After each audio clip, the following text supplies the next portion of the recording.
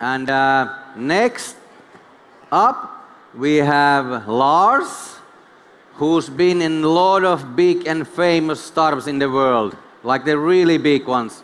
We're talking about Uber? No? Yes. We're talking about WhatsApp? Yes. And what's the one more? Dropbox, yeah. I think it's a very big one. So these are one of the most famous startups in the world. And Lars, what he did last year, he decided to jump on the other side of the table and become a venture capitalist. So now we're going to hear his stories, what he's done inside these big startups and why he has transferred into the VC world. So Lars, please come on up. Let's give him a big hand, yeah? Thank you. Thank you.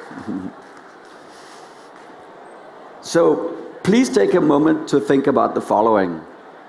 Think about your career, let's say in the last 10 years, and what you did that you're most proud of. So during the last 10 years, what did you do in your career that you're most proud of? The kind of thing that if you have grandchildren someday, that they're going to talk about, hey, my grandmother did this and my grandfather did this. Think about that moment. Now consider this. Imagine that's as good as it gets.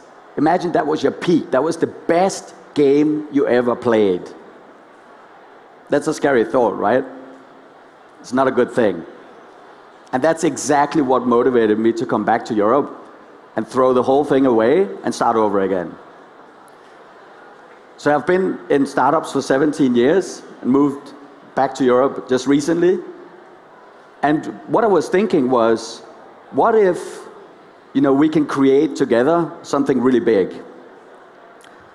So I took a step back and said, what have I actually learned working for these big companies? And really look at the common denominators between these companies. It comes down to the team, the product, monetization, and timing. So I'm going to share this a little bit. A few points that I've learned that I'd like to share. The first one is the team. And so this is Travis, Drew, and Jan. Travis, I don't know if you saw in the news today, he just raised another $3.5 billion from Saudi Arabia, which is just possibly one of the highest valued private companies ever. And it really tells a lot about Travis as a leader and just the impact that the leadership has on the company. And how you do things differently. So to say, as a venture capital, to say, okay, we're looking for really great teams, it's like, what is it you're actually looking for?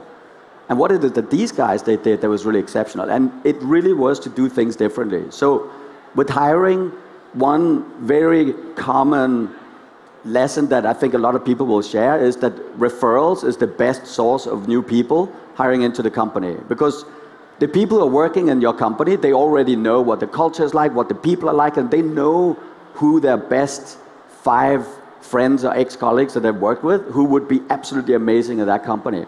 And Travis said, you know what, we want to incentivize that, so we want to give people stock options. Every time you bring somebody in, you refer somebody who gets hired, we give you stock options. It's a very strong motivator. So then suddenly you're motivating somebody to take an action to refer people who have the highest likelihood of success and adding value to the company. At Dropbox, they did the same thing.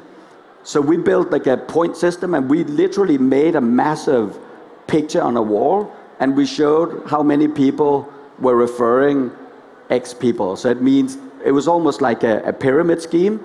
And he said, Peter has referred 5 people, who referred 10 people, who referred 20 people, and then we rewarded people that way. So again, doing the same thing, really rewarding people for taking action that adds really high value to the company. And at WhatsApp, it was very easy. You just didn't hire anybody. So it was very straightforward. But then you look at these people as well, and you think about the culture. When you think about the teams, you think about culture. And it was really a projection of the personalities that created the culture in the company. It's almost like the soul of the company is the culture. And I think we'd all agree that it's very difficult to describe what the culture is, even in our own companies. Everybody will have a slightly different way of describing what the culture is. And the really crazy thing about that is the culture almost decides everything in terms of execution, which is what it comes down to at the end of the day, right? And yet it's such a nebulous thing, it's really hard to describe. But my theory is it came down to the people who were really the leaders of the company. Everybody looked up to them. and admire them and really are inspired by these folks. So you have one end of the scale, you have Travis, which was a very hard culture. It was a very aggressive, very executional culture, I would say. And at the other end of the scale, you have Dropbox, which was a very collegial culture, and it was very much a teamwork spirit culture. And then you have at WhatsApp, it was a very sort of, I would say, a simple, keep everything small, very sort of, very solid, very, very simple culture. So easy to understand. And the second thing is in terms of the product. So taking some of the lessons from these companies and trying to, when we meet at Balderton, we meet probably 5,000 companies a year. And we try to sort of project what are some of the lessons from these companies. And the product is really the common denominator is simplicity. So with Uber, it was if you sort of like had to present a, you know, almost like a mantra, it's like any color you want as long as it's black. And this is why you see the same product wherever you go. When you go traveling, you fire up Uber, it's the same product you get everywhere you go. You just intuitively know how to use it now. It also means you can fire up new services. You can launch new services like delivery of food, and you just intuitively, you didn't even know that you already knew it. It's magic. With Dropbox, it really is that it just has to work, always. And it's very, very difficult to do. It doesn't seem like it, but just to get the files to sync and sharing files and collaborating, it's a very, very difficult thing to do. And the challenge that Dropbox had with keeping it really simple was to introduce new products was very difficult because you had to make it really invisible. So, and that's actually a common denominator with Uber as well, where it was as reliable as running water. So it's a little bit of friction there that you want to have as much of a strong experience as possible, but at the same time you want to keep it really, really simple, almost invisible. That's the contradiction. And with WhatsApp, it was no gimmicks. So no bells and whistles, like nothing. All you can do is messaging, and you could see when the recipient received the message and when they were typing, and that's it. And then you have everything in the back end with the encryption, security, etc. Just making it super, super simple. And that's one of the things that we look at when we meet companies, when we meet people. Okay, what problem is this solving? How simple is the execution of the solution here? How scalable is it? And that brings us to the monetization part, which is really the size of the opportunity. And this is one thing I've seen. So I've been back in Europe since November with Balderton. And one of the things that I see a lot is that really some of the ideas are just not big enough. While there's a big difference from when I left many years ago, it's still something that we look at, and it's just a pure math problem. It means if you have a really big fund, the math really has to add up, and the only way the math adds up is if you have really big, you're betting on really big opportunities.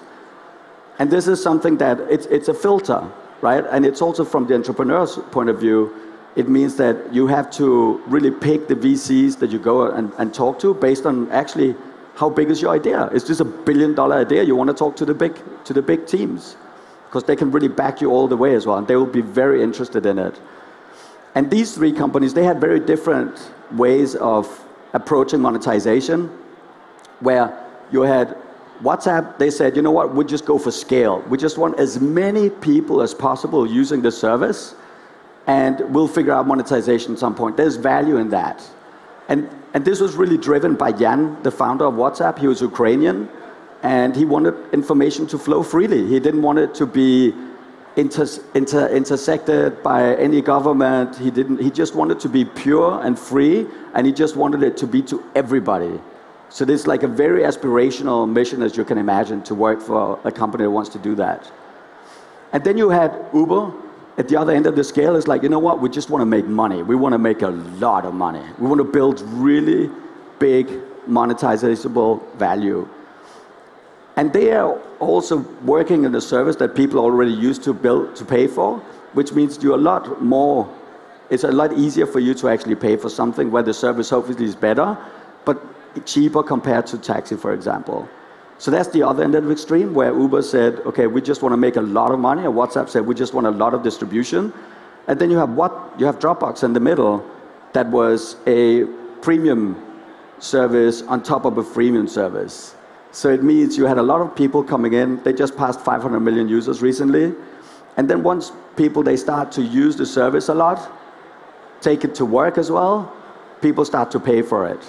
That's a very smart way to go about things as well. And the other thing I would point out here is that actually all three services touch both consumer and business. And that's a really sweet spot to be in. That's something to think about. The final point is around timing. It's really difficult to describe what good timing is, but I think we all know services. I've certainly experienced being part of companies that were just too early and that blew up because they were too early. And it's depending on a lot of different things. It's like social impact, it's technology, it's platform, it's what people are just used to. It's really, really difficult to think about good timing, but it really, really matters. And it's something that can't be ignored. So when you fall in love with an idea, launching something, getting it really, really big, it's just like that extra moment to take a step back and think, okay, what's the timing of this? Like, what's this market going to look like 5 years from now? Are we following a trend that's growing? Or are we following something that's going to disappear? It's a really easy place to fail because you fall in love with this incredible thing you want to launch. And from an investment point of view, of course, timing is everything. You want to get in at the point where you believe that there's a fair balance between risk and upside, and put in the maximum amount of money to reflect that balance. So timing really matters for everyone to think about that. So Malcolm Gladwell, who is the author of Outliers, which if you haven't, probably a lot of you have already read it. It's an amazing book that talks about how come some people just do so much more than other people. How come they achieve so much more? You look at somebody like Elon Musk, which is like today's outlier. I mean, he has like $3 billion companies that he's built. How is that even possible? It's hard enough to build a $1 billion company. And what is it that drives people to do that? And that's something that we think about a lot as well. Like, what is driving people to really do something for the second time, for the third time, and you see, returning entrepreneurs, etc. What's driving people? And with the three folks that I showed before, it's different things that are driving all three of them. And in moving, referring back to what Jan said in the beginning, in moving from being an entrepreneur to venture capital, from a very personal standpoint, I just want to prove to myself, if nothing else, that I wasn't lucky with picking some companies at good timing. That's an incredible driver. It comes back to what I mentioned at the beginning, that you don't want the past to be the best that you've done. You always want to do better, right? And what Daniel mentioned just before as well, with billion-dollar companies coming out of Scandinavia, that's something that's an incredible opportunity for all of us to work on. And at Balderton, we hope to be part of that journey. So thank you very much.